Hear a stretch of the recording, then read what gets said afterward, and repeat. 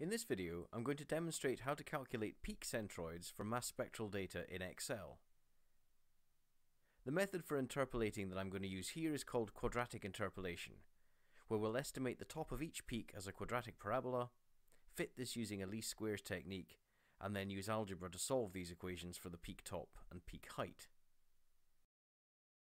There are other more advanced methods for centroiding peaks, but for many tasks the quadratic method I'll show here is good enough, providing your peaks don't exhibit too much noise, of course.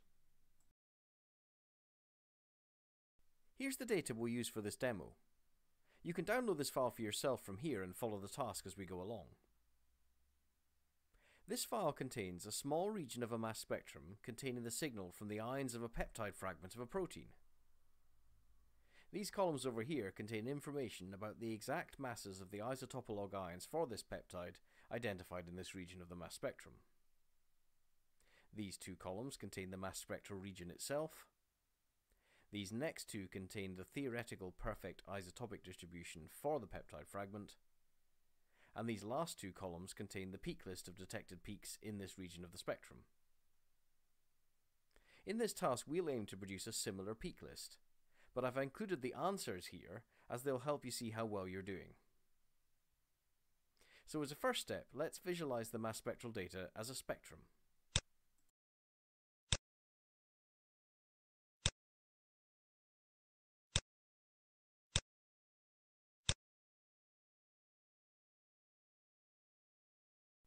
In the mass spectrum, we can see the isotopic distribution of the peptide.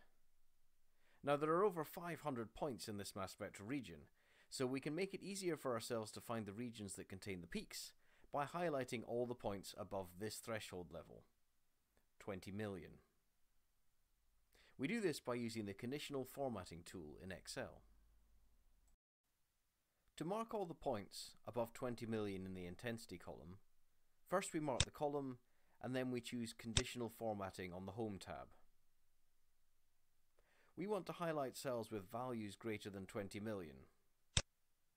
And then we enter 20 million in this box here, taking care about the number of zeros.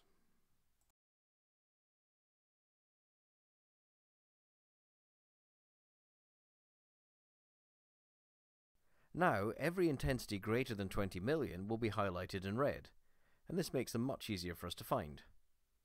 So let's scroll down to find the first peak. For each peak, we need the 3 points that cover the peak top. So that's the maximum value in the intensities list for that peak, plus 1 point on either side. Luckily, this peak has exactly 3 points above our threshold. If we plot these points and best fit a parabola to them, we get a figure like this.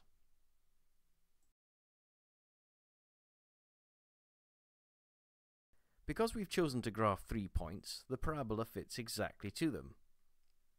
If we look at the apex of the parabola, we can see that the peak top doesn't actually line up with any of the 3 original points, and is higher than even the highest one.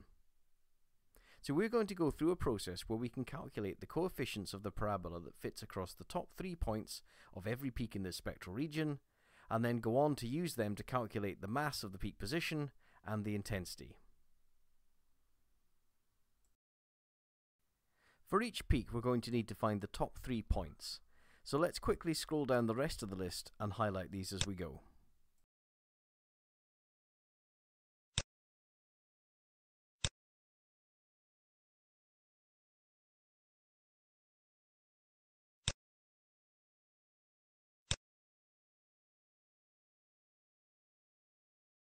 Sometimes the presence of decimals makes it harder to see which numbers are actually bigger than others.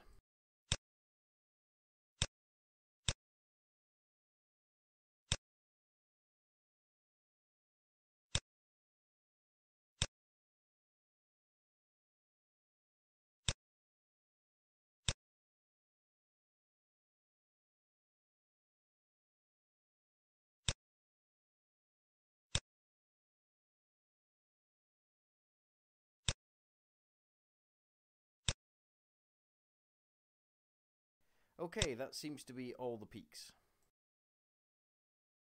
Now we're going to be doing some of the calculations off to the right, so I'll just move the mass spectrum over so we can keep an eye on it.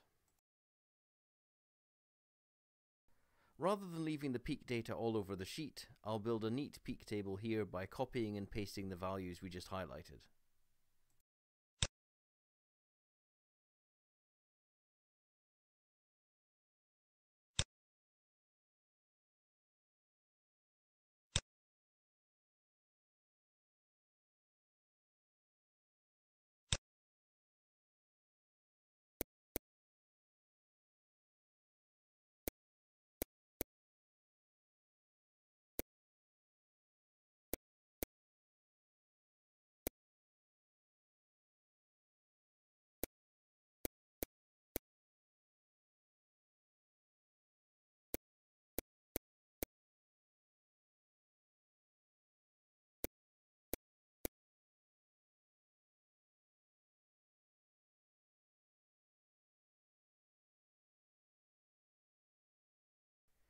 So we're going to try to fit a parabola to each of the peaks in the peak list. This is the general form of a parabolic equation, ax squared plus bx plus c, where y is where the parabola comes out, the x values will be the mass values, and the a, b, and c are the coefficients. To get the coefficients of each peak, we could fit a trend line to the graph like this, show the equation, and then manually copy and paste the coefficients into cells on the spreadsheet. But this is slow and cumbersome and difficult to scale. So there's a much better method you can use using equations in cells in the sheet itself. I'm going to be using the Linest function to do the regression itself, and the Linest function outputs an array. So I'm going to nest the Linest function inside an index function to index out the individual coefficients that I need. If you're not familiar with either of these two functions, then click on the buttons to find out more.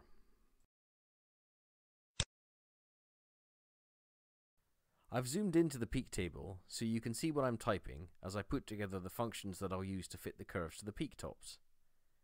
The first part of the function is Linest, and it's the bit that does the actual fitting and solves for the coefficients. You have to point Linest at the y data, in this case the intensities, comma, and then the x data, the mass values. And then after the x data, in this case we add the caret symbol, as this tells Excel to fit a polynomial type function, and then in curly brackets we tell Excel to fit coefficients for the powers of x, 1 and 2. And then we close the brackets. We don't have to tell Excel to fit the intercept term, that's the c term in the normal quadratic function, as it will add this automatically. If I put in the real values for the Linest function for the first peak, this is what the equation would look like.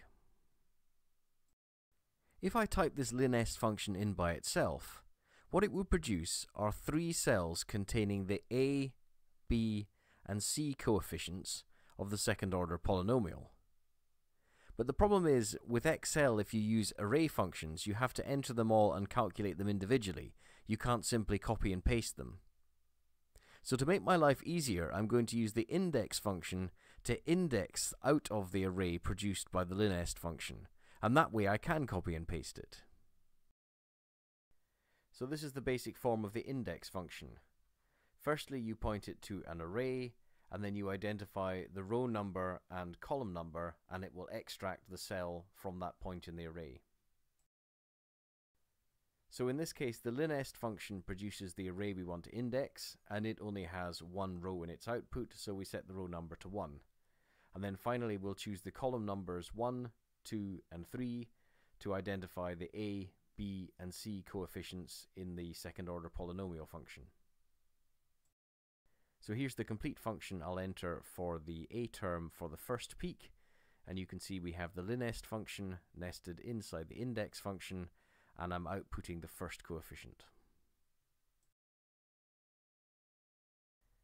Then I need to copy that function twice and just change which coefficient I extract from the Linest function in order to get all the parameters of each curve.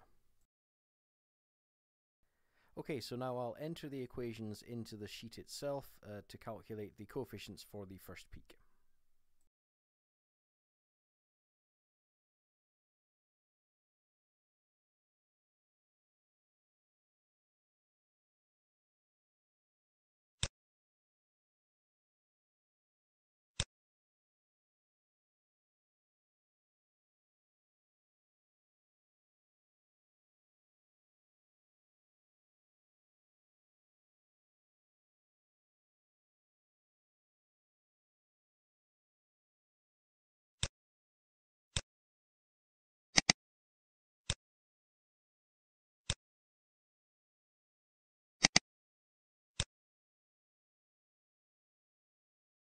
Now, having copied the equations down and corrected where the arrays point, I just need to increment the last number in the equations so that I get the second and third coefficients.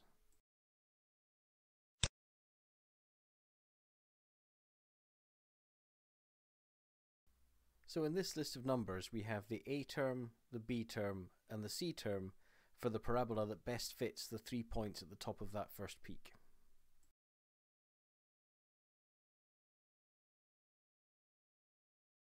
And now our job is to find the apex of this parabola.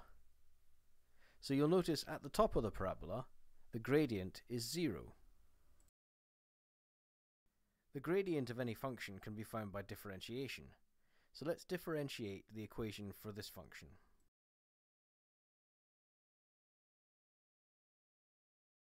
So the gradient, that's the dy by dx, is 0 at the peak top. So let's replace that in the function. So now all we have to do is solve for x. So to do that we subtract b from both sides and then divide by 2a. So minus b divided by 2a equals x at the top of the parabola.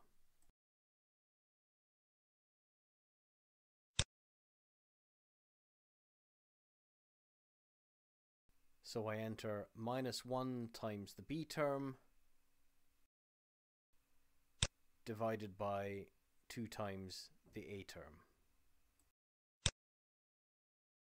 So this gives us the mass of the first peak. And now we just have to work out its intensity by plugging that mass number back into the complete function for the parabola. So this function is simply ax squared plus bx plus c, where x is the mass at the peak top.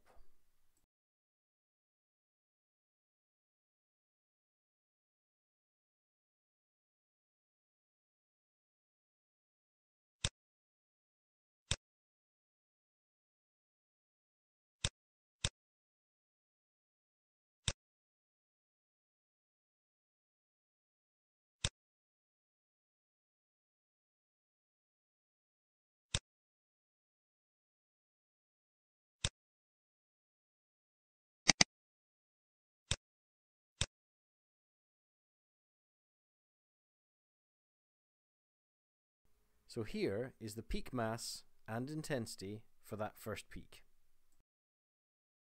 And now, having entered the equations to calculate those for the first peak as functions, I can just copy and paste them for the other peaks.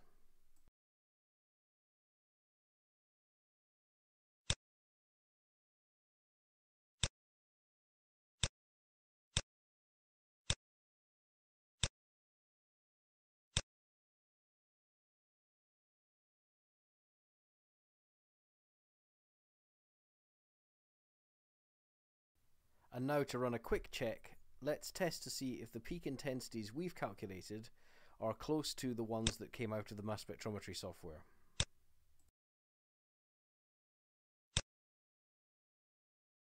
So to make the comparison easier, I'm just copying the peak intensities next to the originals that came from the mass spec software.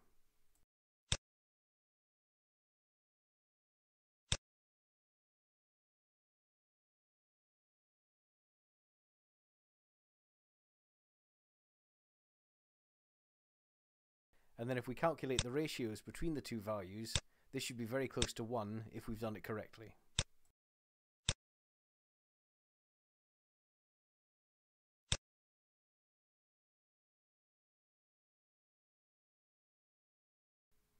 So there you go, that's a simple run through about how to do quadratic peak top interpolation using Excel. Obviously this method works fine for solving peaks in small regions of the spectrum like this, but it wouldn't be suitable if you tried to extend it out to a complete spectrum where you may have tens or hundreds of thousands of peaks. So in that case you'd need to use a programming language and learn to do peak detection in that. But having calculated the centroids by this method, in the next video I'll show you how to display centroids in graphs on Excel.